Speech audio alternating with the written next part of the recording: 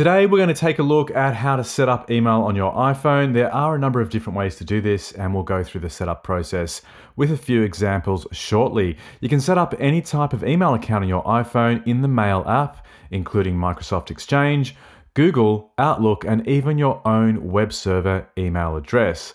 So without any further delay, let's get started. The first thing to do is to tap on the settings icon on your iPhone, tap on apps, scroll down and then tap on mail, then tap on mail accounts, and finally tap on add account. When you do this, you'll see a list of options. The first one is iCloud, which, as I mentioned earlier, is Apple's email service that you get by default as an Apple customer.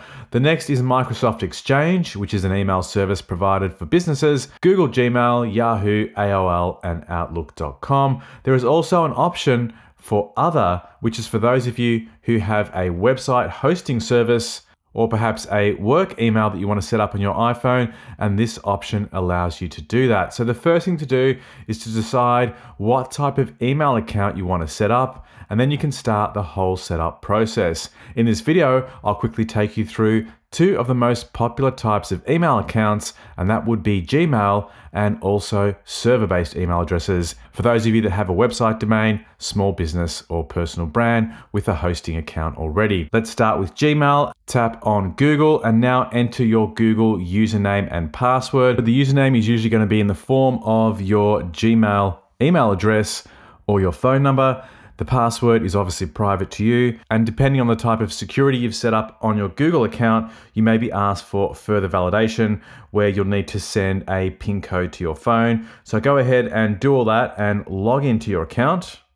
Then you'll receive confirmation on screen that your account has been added. So then, in order to access your Gmail from within the Apple email app, tap on the mail icon and you should see a brand new Gmail inbox appear. Tap on that and all of your emails coming to you from Gmail will be visible to you, ready to read. Now, if you want to go and compose an email, tap on the compose icon on the bottom right hand corner of the screen. And as you can see, it automatically fills in your Gmail address as the from address because you're doing so from within your Gmail account in the Mail app. So now that we've set up Gmail, let's move on and create an email account based on a web service email provider. This is for those of you who already have your own website domain, such as yourdomain.com. In my example, it's touchtechnologyreview.com. So if I want to set up an email for that particular webmail service, I'll be entering the details that are relevant to that email account,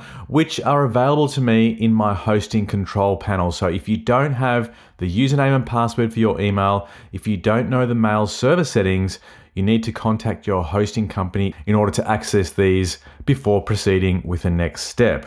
So provided we do have all that information, let's tap on the settings icon again. Let's tap on mail, accounts, add account, and this time we're going to select the other option. We're going to add a mail account, which is the option at the top. In the first field, enter your name. In the second field, you can enter your actual email address. I've set one up for this tutorial called inquiries@touchtechnologyreview.com. This is not my actual email address. I've just set this one up for testing purposes. I'll now enter in my password. And in terms of the description, you can put in anything you like here that will clearly identify which account you're setting up. And you'll see this appear later on as the description for your inbox. Tap on next and you get the option between setting up an IMAP or a POP email service. The main difference here is that IMAP will keep all of your emails on the server and not download it to your local device, whereas POP email will download all of your emails onto the actual phone itself, so that if you ever lose your internet connection, you'll still have those emails available for you to access directly from the iPhone. So that's a great way to have a permanent backup of your email, independent of your server if you like, but keep in mind that you'll be using up iPhone storage space. So if you have limited storage, you may be better off using IMAP. So it really depends on the way you want to manage email as to whether you want to select IMAP or POP. For this particular example, I'll stay with the IMAP setting. The top section is already complete from the previous step, which has our name, email address, and description of the account. The next one is our host name. The host name will come from your service provider, but generally it's going to be in the form of mail.yourdomain.com. So for example, my host name will be mail.touchtechnologyreview.com. Some servers use the convention smtp.touchtechnologyreview or whatever your domain is. But generally the mail.yourdomain is going to be the naming convention. And in some instances, you'll need to use the actual name of the server. So you really do need to check this one out with your hosting provider. The username is usually the same as your email address. So in this case, it's going to be the full email address, inquiries@touchtechnologyreview.com. Sometimes it can be just the word inquiries, but I find that most often the full email address is going to be your username. Next, enter your password for your email account. And in the final step, we need to specify the details of the outgoing mail server. What we just completed was for incoming email. So that's when people send email to us via that email address. Now we need to fill in details for when we're sending email out of the email application. The host name is going to be exactly the same as the incoming mail server. So in order to make this quicker, if you tap and hold on the right-hand side of the incoming mail server that we typed in earlier, you'll get the option to select all, and we can now copy that and paste that into the following field. And the same applies to our username.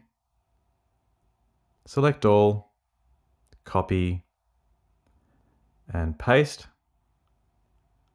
And we can even do that with our password.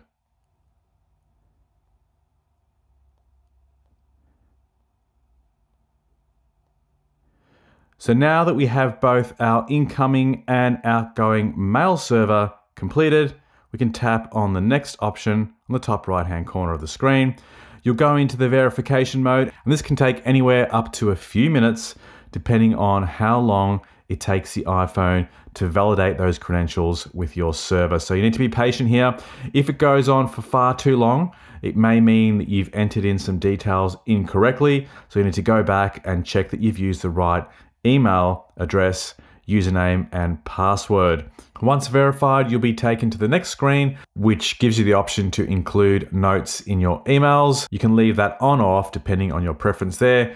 Tap on save to save down the account, and you've just set up your brand new email account. To go and see that account alongside your Gmail or any other account you've set up, tap on the mail application icon, and in the first screen in mailboxes, we can see the Gmail account at the top. We can see we have an iCloud account that I'd set up previously, the Gmail account that we just set up earlier, and now the brand new Touch Technology Review account that pertains to our web server email.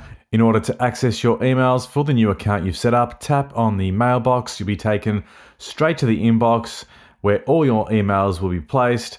And if you want to go and create an email, tap on the Compose New Mail icon on the bottom right-hand corner of the screen.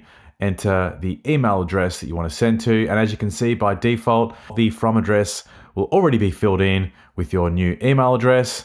And you can add your title and description in the email, and then press the blue arrow in the top right-hand corner to send your email. Thanks for watching. Hopefully you found this information useful. If you have any questions whatsoever, as always, feel free to put them in the comments box below, and I'll endeavor to get back to you as soon as possible. If you enjoyed the video, hit me up with a like, and if you want to see more videos like this, feel free to subscribe to the channel so that you're notified of up and coming video releases. See you on the next one. Bye for now.